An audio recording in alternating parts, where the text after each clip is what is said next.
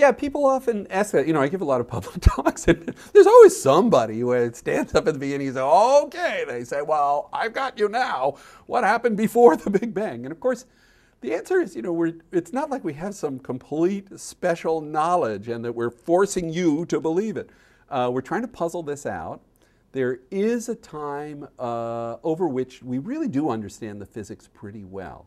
And it goes surprisingly far back. That is, if you take a particle accelerator on the surface of the Earth and you smash together protons and antiprotons, you know, under the border of Switzerland and France, and you are creating conditions which are like the ones that existed in the universe very, very early, in a very small fraction of a second after the Big Bang.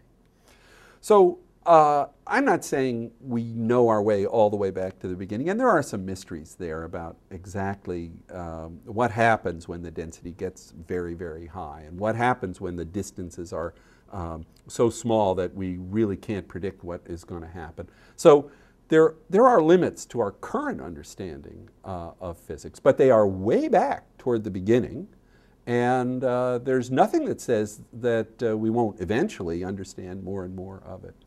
So it's kind of an evasive answer, I know that, but the fact is this idea that the universe was very dense, very hot at this early time is something for which the evidence is very strong, and by pushing our current understanding of physics farther and farther back, we're going to understand more and more of it. So it's a real adventure.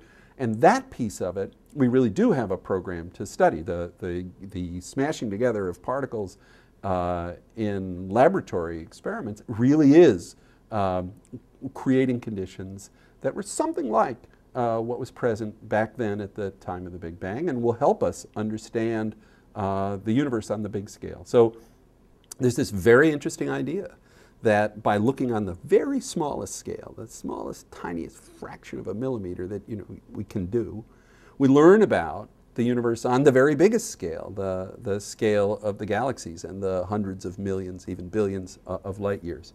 So the interesting thing, or one interesting thing, is that our understanding of the physical world is all of a piece. The understanding the things on the smallest scale is really how we try to explain what's going on the biggest scale.